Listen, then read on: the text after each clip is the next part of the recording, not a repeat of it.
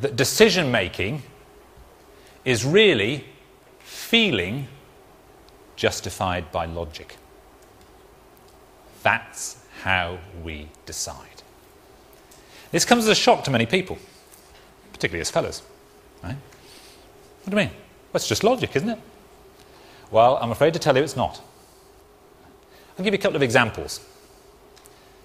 Now, if you're like most blokes, when you go home at the end of the evening, like me, okay, you go home, you know, and your other half says to you, what do you fancy for dinner tonight?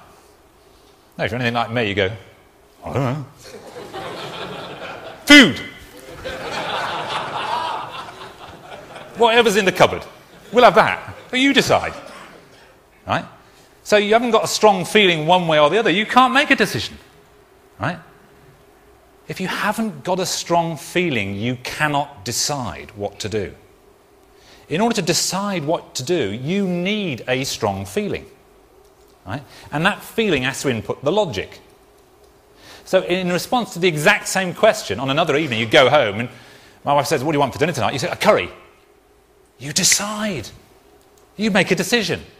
Why? Because you've got a strong feeling that day. I feel like a curry. And then she'll say, well, what do you want a curry for? Right? Now here comes all the logic to justify what we haven't had a curry for ages. There's that new curry house down the road. We get away from the kids. There's no washing up.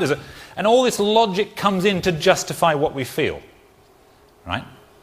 So that's how we decide a thing. Right? Decision-making is feelings justified by logic.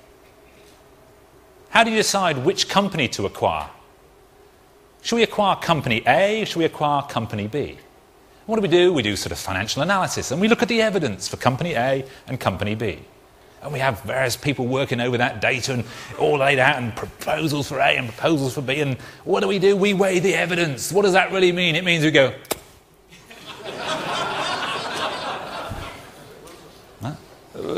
B. And then somebody says, hang on, why are we going for B? That was your feeling, B, right? And then you look for all the data in those documents to justify why B, right? So the very point of decision-making is a feeling. That's why it's so ironic, to me, how we try to factor out feelings and emotions in business. You can't. You might pretend to yourself that you can. You might like to kid yourself that they've got nothing to do with business, feelings and emotions. That's things that women have. You know, us fellas. It's not true. Right? We cannot decide anything without a feeling. Right? It requires both feeling and logic. I'm not saying the logic's not relevant. It's terribly important. Right? But you need both the logic and the feeling. The feeling is critical, which is why it's critical to be making effective decisions as a leader, to understand what feelings are, what emotions are, and how they're based on the biology. Right? To tune into that whole agenda. Because actually that's what's determining the effectiveness of your decision-making.